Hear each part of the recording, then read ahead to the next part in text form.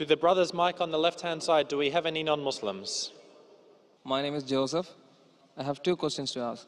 Why all the Muslims men are allowed to marry for 4 women? And the second one is, how can you prove that Jesus was not crucified? Brother has two questions. Brother, are you a Christian? I am. Brother has two questions. That why does Islam permit a man to have up to 4 wives? Why does Islam permit a man to have more than 1 wife? And second question, how can you prove that Jesus Christ, peace be upon him, was not crucified? That Quran is the only religious book on the face of the earth which says marry only one. You read the Bible, you read the Ramayana, you read the Mahabharata, you read the Veda. No religious book on the face of the earth says marry only one besides the Quran. If you read Ramayana, the Hindu scriptures, the father of Sri Ram, he had more than 1 wife. If you read Mahabharata, Sri Krishna, how many wives he had? 4, 10, 1,000, 10,000. He had 16,108 wives. So if Sri Krishna can have 16,108 wives, so why can't Muslims have maximum up to 4? If you read the Old Testament, it says that Solomon, peace be upon him, had 700 wives. Abraham, peace be upon him, had 3 wives. So Old Testament tells you can marry as many wives as you want. Same as the New Testament says that you should follow Old Testament. So in Hinduism, in Christianity, in Judaism, you can marry as many as you want. It is later on that the church put a restriction that Christians should marry only one. It is later on Rabbi Benjamin Yehuda passed a synod and say that Jews should marry only one. Otherwise, previously, they used to marry as many as they wished. It is the Indian penal code in India in 1954 that put a restriction and said under the Hindu Special Marriage Act, the Hindus should marry only one. But the scriptures put no restrictions. Let's analyze what does the Quran say. Quran says in Surah Nisa chapter 4 verse number 3, marry women of your choice in 2s, 3s or 4s, but if you can't do justice, marry only one. This statement, if you can't do justice, marry only one, is only given in the Quran and no other religious scriptures. Let us analyze why does Quran give permission for the Muslim men to marry more than 1 woman, maximum 4. The reason is that by nature, male and female are born in equal proportion. But if you ask any pediatrician, he will tell you, the doctor of the children, that the female child is stronger than the male child in fighting germs and diseases. So you have more deaths among the male children as compared to female children. So in pediatric age itself, the females are more than the males. As life goes on, there is death due to wars, due to alcoholism, due to drug addiction, due to accident. In all these cases, more men are dying as compared to females. So today in the world, there are more females as compared to males.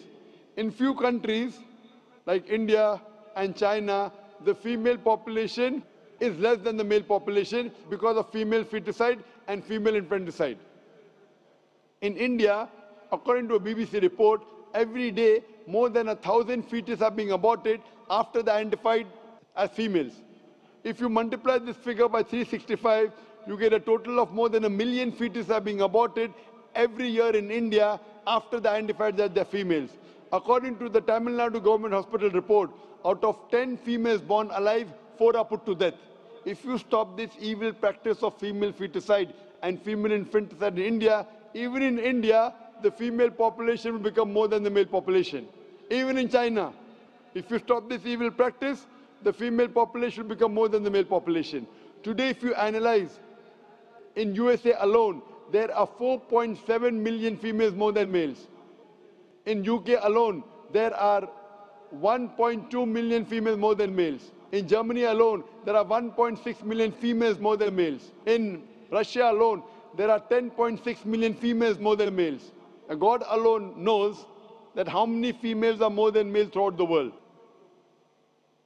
If I agree with you that one man should only marry one woman, and suppose your sister happens to live in America, or suppose my sister happens to live in USA, and the market is saturated, every man has found a wife for himself, yet there will be 4.7 million females who will not find life partner.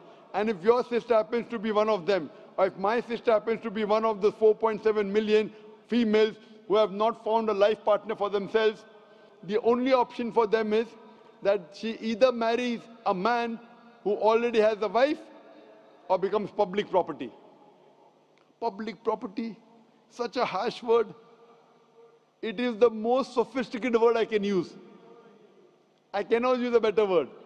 You know, in America, today the statistics tell us, on average, a man has 8 different sexual partners before he settles down with one. Having mistresses in USA is very common.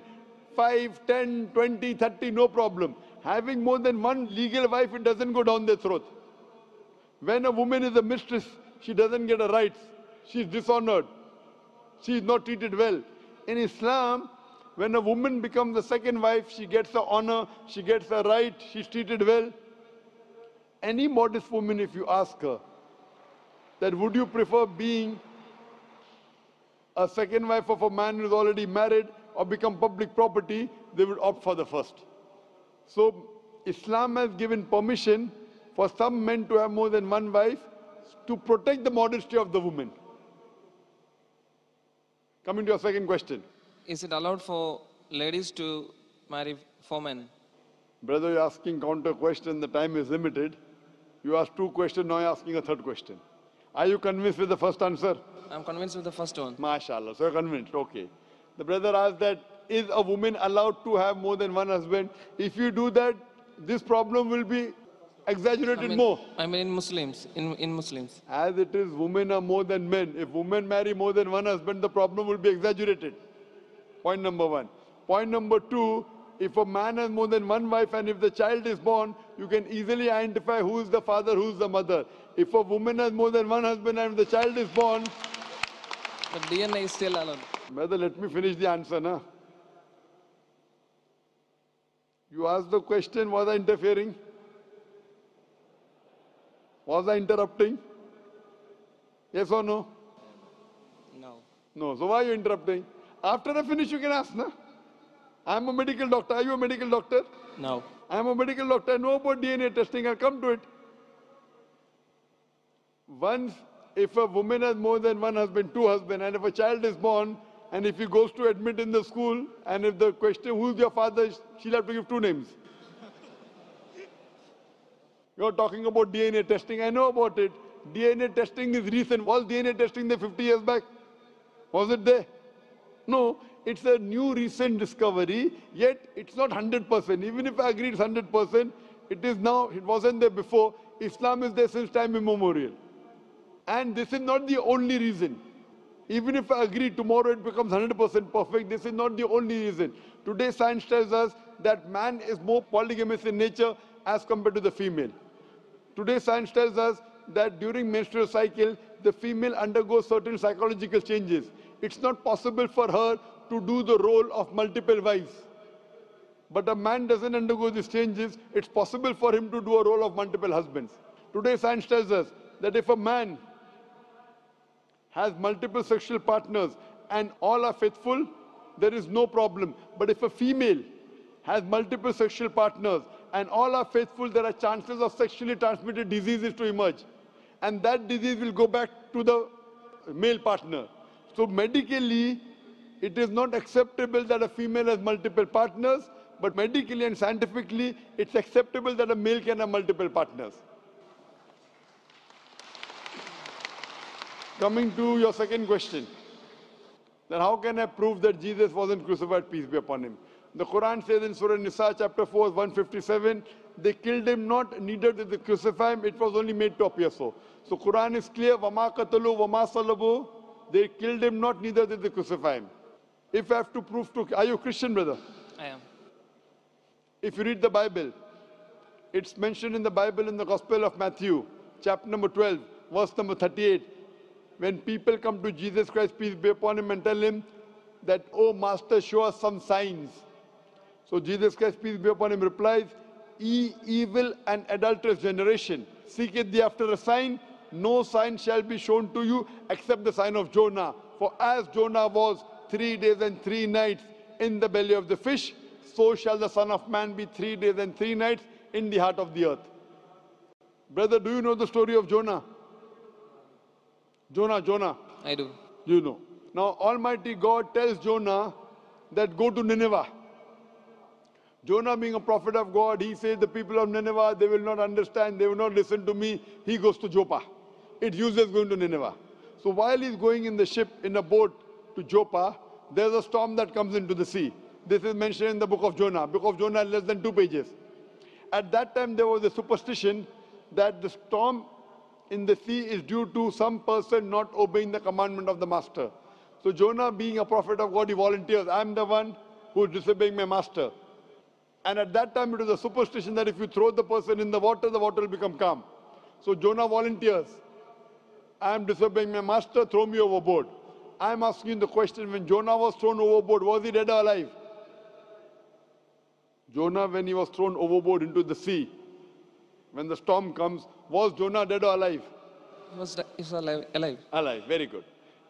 When a person is thrown in the sea, where there is a storm, a person ought to die. Was Jonah dead or alive when he was thrown in the sea? He was alive. Alive. If he dies, no miracle. At storm, a normal person dies. He's alive, it's a miracle. A fish comes and gobbles him up. A fish comes and swallows him up. When the fish swallows him up, was Jonah dead or alive? Alive. Alive. 3 days and 3 nights, the fish takes him around the sea. In the belly of the fish for 3 days and 3 nights, Jonah prays to Almighty God. While he was in the belly of the fish, was Jonah dead or alive? Alive. Alive, alive, alive, alive. The fish vomits him out. Jonah comes onto the shore. Was he dead or alive? Alive. Alive. Alive. Alive, alive, alive, alive, alive. Miracle of a miracle of a miracle of a miracle.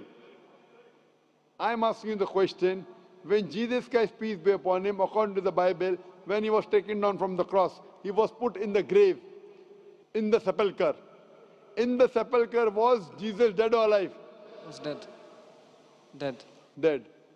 If he's dead, does he fulfill the sign or not? But he was raised to back. In the sepulchre, in the grave, was he dead or alive? Dead. Dead or alive? Dead. If he was dead, is he fulfilling the prophecy? Jesus Christ, peace be upon him, said, no sign shall be given to you except the sign of Jonah. For as Jonah was 3 days and 3 nights in the belly of the fish, so shall the Son of Man be 3 days and 3 nights in the heart of the earth. If Jonah was alive, for Jesus Christ to fulfill the prophecy, peace be upon him, he should be dead or alive? Dead or alive he should be. He should be alive. He should be alive, and he was alive. Why do you say he was dead? Are you trying to say that Jesus Christ, peace be upon him, lied? If you say he was dead, that means you are saying Jesus was a liar, Nauz Billah. That means Jesus was alive. What has been told to you by the church is wrong. Do you believe in the church or do you believe in Jesus Christ, peace be upon him? The Bible says Jesus was dead. Where does it say? Give me the reference. I'm not that much known by the But Bible. do you know the sign of Jonah, yes or no? Yeah. Was Jonah dead or alive in the belly of the fish? He was alive. So Jesus Christ has to be dead or alive in the earth. But why it is not mentioned in the Bible that he was alive in the... It is mentioned. Where does it say he was dead? It was assumed. The Roman soldiers thought he was dead. They poked a spear. They poked a spear, but he was alive.